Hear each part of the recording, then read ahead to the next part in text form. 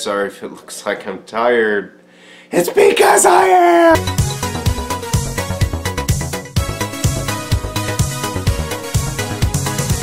Hey, what's going on everybody? This is DMH Reviews. We're here today to talk about a Blu-ray review called The Guest.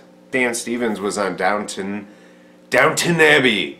I always have to correct myself because I always call it Downtown Abbey. Goddamn British. It is a throwback to the 80s genre of horror movies. And right off the bat, the title card says The Guest.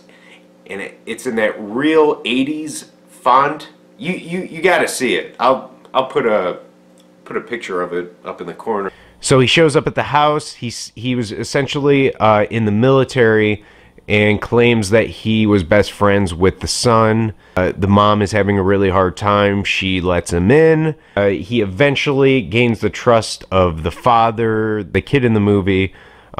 He's bullied at school, and Dan Stevens essentially beats the shit out of the bullies. It was sick.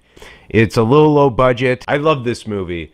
I didn't see this movie until 2015, unfortunately. It definitely would have made my best of 2014 for sure. The music that is in the movie, like I said, it's very John Carpenter 80s score. You'll know it when you hear it. Micah Monroe, she was very good in the movie. She's also in another movie coming out called It Follows. I can't wait to see that. I think that's kind of funny that she was in The Guest and then this movie, which is also a very 80s feel-ish movie. One of the best of 2014, I could say.